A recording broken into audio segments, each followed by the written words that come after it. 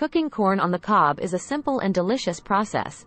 Here's a basic method for cooking corn on the cob. Ingredients: fresh corn on the cob, water, salt, optional, butter, optional, seasonings, optional. Instructions: 1. Prepare the corn.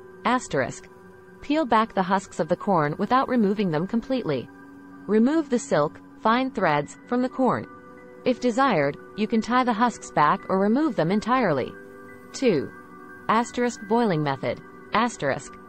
Fill a large pot with water, leaving enough room for the corn.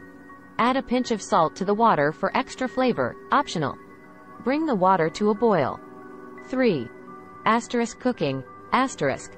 Carefully place the corn cobs into the boiling water. Boil the corn for about 4-6 minutes, or until the kernels are tender. Avoid overcooking, as the corn can become mushy. 4.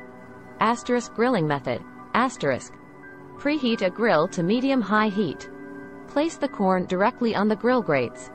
Cook the corn, turning occasionally, for about 10-15 minutes or until the kernels are tender and slightly charred. 5. Microwave method. Place the prepared corn on a microwave-safe plate. Microwave on high for about 3-5 minutes, rotating the corn halfway through the cooking time. 6. Finishing touches. Once the corn is cooked, you can serve it as is or enhance the flavor by adding butter, salt, and other seasonings to taste. If desired, you can also brush the corn with melted butter and sprinkle with herbs or spices before serving. 7. Serve. Place the corn on a serving platter or individual plates.